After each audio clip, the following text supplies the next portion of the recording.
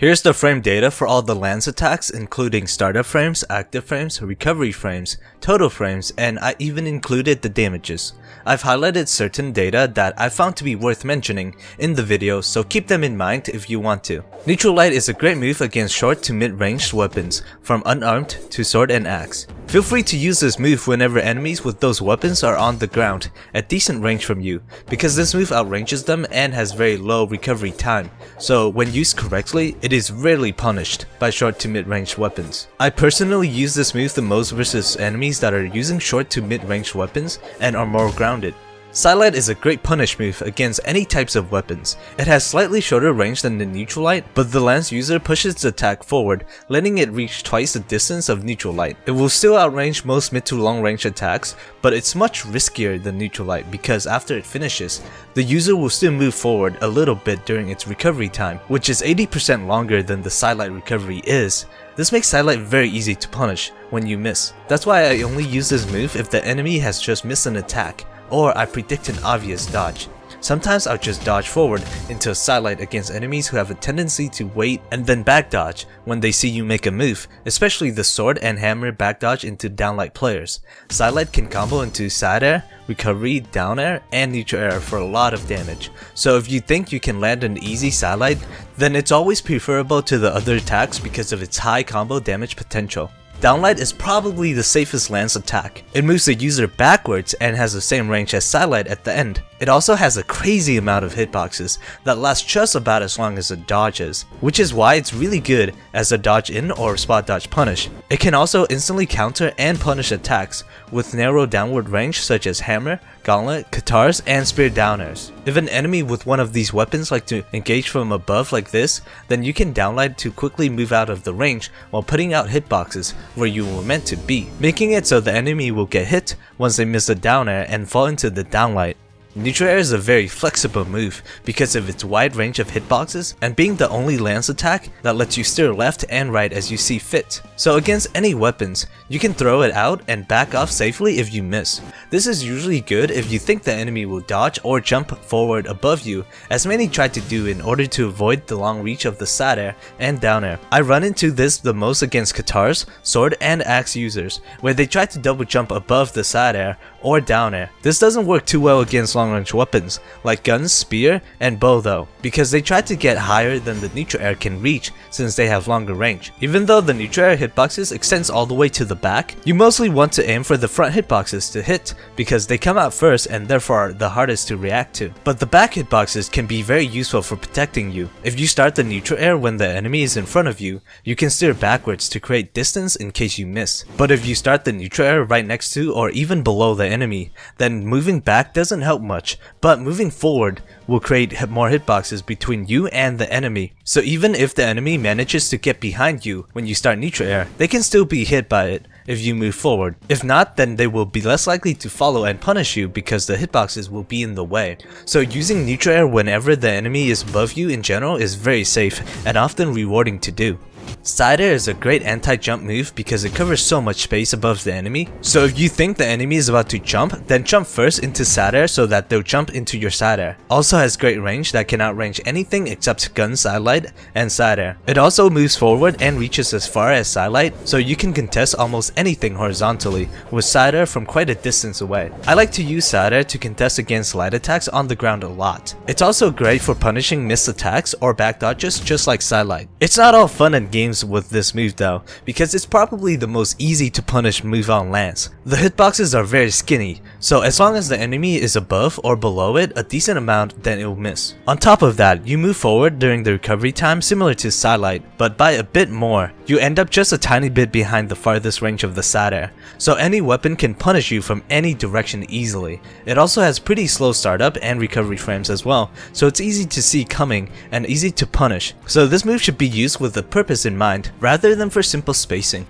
Down air is very similar to the side air in terms of range, hitboxes, and reach. The only difference is that it angles downward a bit more and hits stacked, which means on top of you, unlike the side air. So you can use this very similar to side air in terms of using it as an anti-jump move and a long range punish. Down air has decent startup time for an air attack, while being able to hit stacked, so it's much more reliable when you're fighting up close. Like if the enemy dodges very close to you, then you can use down air to possibly catch them. Another benefit of this is that you will move far away from them at a diagonal angle, so it will be harder for them to punish when you miss. Same thing if you want to engage with it. In the cases that the enemy is jumping slightly out of your range, hoping to catch you missing, you can speed dodge on top of them and then use down air to catch them at the top of the jump or as they are falling backwards. And overall, it's a lot safer to use than side air because it goes at an angle that most weapons can't counter against. The ones that can counter it though, you shouldn't use down air against much. They include axe, katars, and bow because they all have strong upward diagonal attacks. Recovery is a great move to contest or engage with against anyone that's diagonally above you because it has great range that can beat any attack diagonally, except for bow down air. It's also a lot safer than the other attacks that moves the user forward because it has decent recovery frames, and instead of moving forward constantly during the recovery, you're going to be falling downwards away from the direction you attacked, which makes it harder to punish if the enemy was diagonally above you. That's why I use this move very often against enemies who tends to jump above me a lot, and I almost never get punished for it. In fact, it's so hard to punish that sometimes I throw it out randomly just so the enemy would try to punish me, but then I hit them with another attack instead. In general, this move should be used quite a lot whenever the enemy is diagonally above you. The Lance ground pound is one of the best ground pounds in the game. It has one of the best downward speeds right behind sword and katar's ground pound speed, a decent hitbox and good force, so using it for edge guarding is great.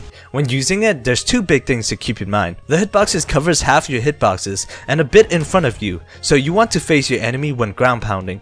For example, the enemy is hugging the wall, so you can either jump slightly off the edge of the platform and then ground pound, or jump a decent distance off the edge and then turn around into ground pound to hit the side wall. The second thing is that it's so fast that just by using ground pound, you're going to move very far downwards without even holding down the attack button.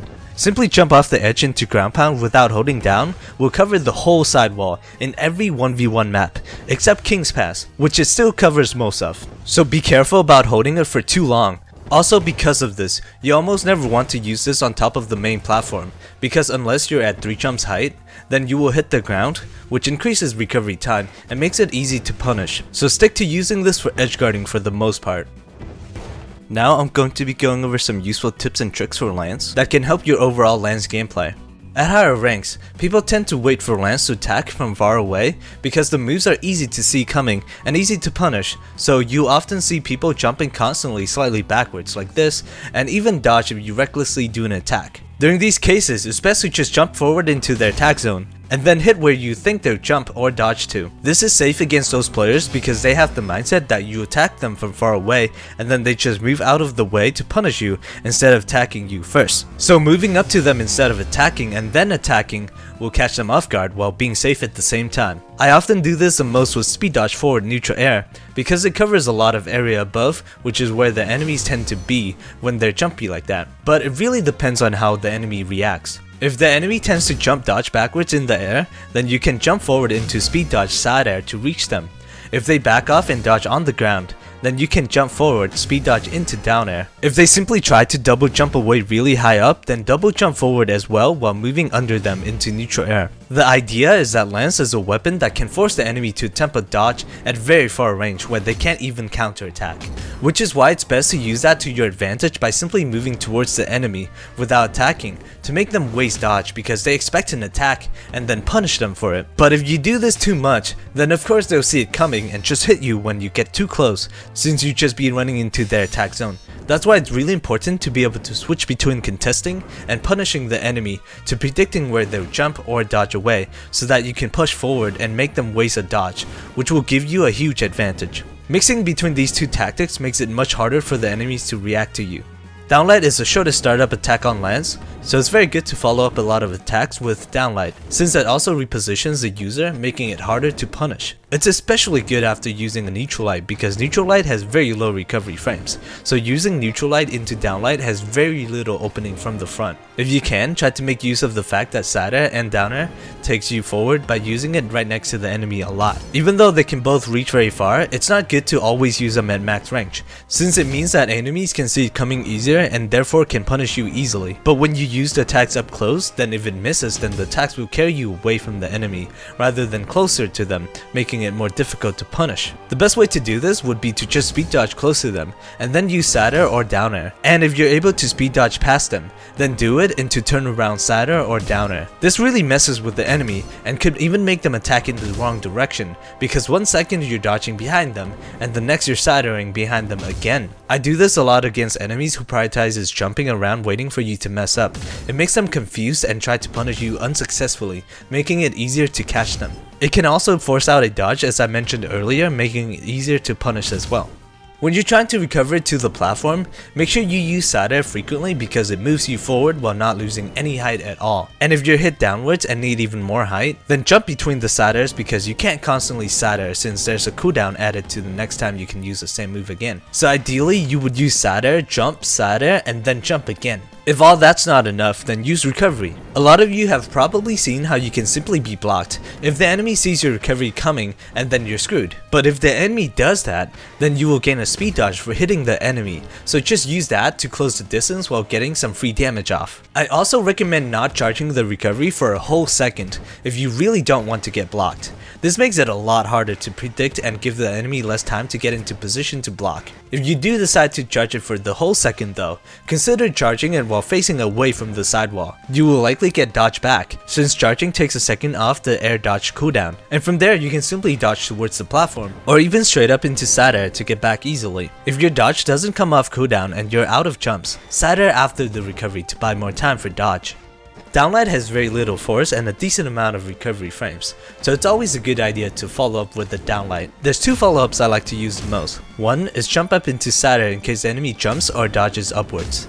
The other is chase dodge into sidelight, which you can combo for more damage with, so it's very rewarding in case the enemy dodges backwards. And here's the 0 to death string on lands that is really popular. It's sidelight into side air, into chase dodge straight forward down air, into jump side air, into jump side air again. All of the actions should be done pretty quickly of each other with little delays in between. It takes a lot of practicing to get used to, and remember that it's only a string and it practically never works against players who are more experienced against it. This string could be avoided at any time with a dodge after the first side air, a jump during the down air, or just not jumping during the last two side airs. I do frequently get the down air part off on players around diamond level, and once I got the second side air off, which was enough to gimp the enemy. This string pretty much relies on good execution and the enemy not knowing how to dodge and jump or fall out of it. I hope this guide helps you out. If you enjoyed the video, please leave a like and subscribe. I have more ultimate guides if you want to check them out. Thanks for watching, and I'll see you next time.